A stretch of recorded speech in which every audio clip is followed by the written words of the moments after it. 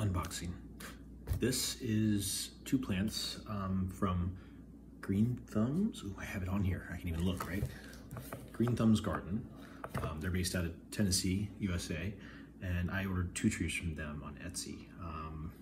It arrived very quickly after being shipped. It was shipped on the 3rd. Today's the 5th, so it came in 2 days. As promised, they said they'd ship it out in 3 to 5 business days. I think they shipped it out in 5 business days, so that falls within. I also ordered 2 plants, and I'm sure that this is the time of year where they're very busy, so very impressive to hit those numbers. Because as you can imagine, if they hadn't, like if they shipped it out in 7 days, I'd be like, whatever, I get it. Like it's that time of year. It's like shipping out beers on Cinco de Mayo. It's almost impossible. Americans love beer on Cinco de Mayo. So I am just using my little, fingernail pick to cut all of the tape off. These boxes are so funny. I think this is like the normal shape of these boxes. I just think they're so interesting that they're triangular like this. Oh, missed that piece. Ooh. So is this one done? It's not. Oh, it is. Okay. This one out. It's very long, but it's also like a triangle, and I'm almost 100% sure that's how it is. Okay, and I get the sides here. I mean, like, it's good that it's packed up so well, but man, this is a puzzle to get open. For those of you who are in America, happy Cinco de Mayo. For everyone else in the world, I don't think you celebrate this holiday at all. You may. I know in Mexico it's not really celebrated unless it's by American tourists, because it isn't a significant holiday in Mexican culture.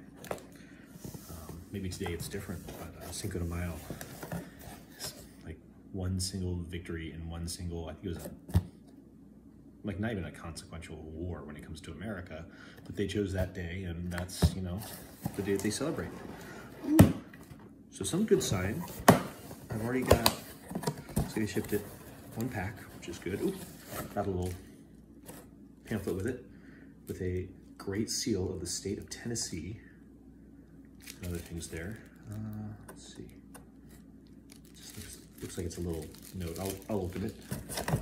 The plants look pretty good. There's green on them. It's a good thing I got them when I did, because they are starting to wilt, but they're not looking unhealthy in any way. They're just looking like they've been in the mail.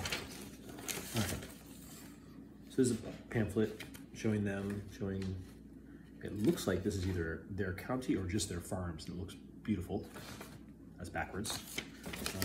This is just a shipping manifest, and it looks like shipping information on the back, so that's fine too. Didn't know what it was, so I checked it.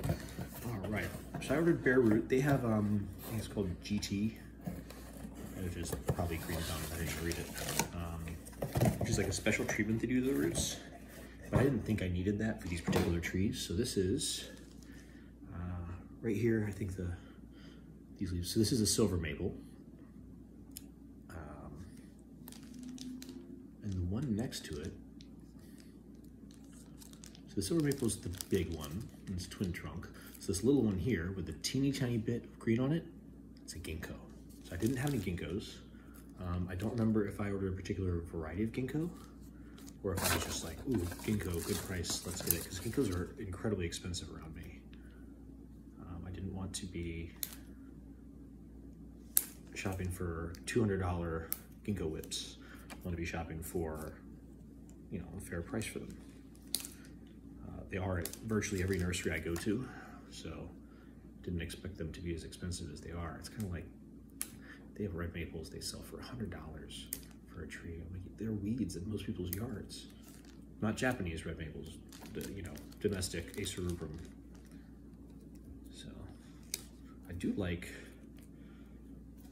this strap they use. It ties the 2 trees to looks like a bamboo skewer, piece of bamboo here, just to keep them all in one piece and keep them from bending in the package. It's really nice stuff. It's got a good elasticity to it, so whatever that is, I'll have to ask you guys, it's nice. Yeah, I'm excited because these both look pretty healthy, and I just got more bonsai soil, so I can actually put them into bonsai soil. All right, so I'm also curious about the roots. As nice as they are, the roots are very important. This package still feels slightly damp, so they put enough water in here and the right amount of water in here to keep it from drying out in transit. That's good. Let's see if I can cut through the tape without, probably not, somewhat.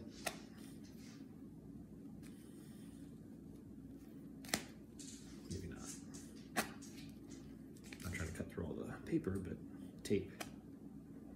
This isn't a very sharp knife. So I'm just trying to take my time with it. I don't have a whole lot of, there we go, not right through. Not right through. I clearly struggled with that. All right, let's see what's, ooh. So they put newspaper in here as well. This just lifts out. And some sort of gel, which I do not want all over my table. So I'll put this right back into here. Probably something to keep the roots moist during transit. Let's see, before I show you guys again, I'm gonna go ahead and unwrap it the rest of the way. Okay, yeah, so there's a lot of, ooh, looks like it's got really nice low. All right, I don't know that I ordered any special root treatment, but these look all right. So the ginkgo, not incredible, but enough roots that, from what I understand of ginkgo, it should be fine. Same thing with the maple, not the most incredible roots, but should be fine. So I will clean these off, pot them up, and my silver maple and my ginkgo, yeah, they were both bare root, will be going into pots. Thanks for joining me.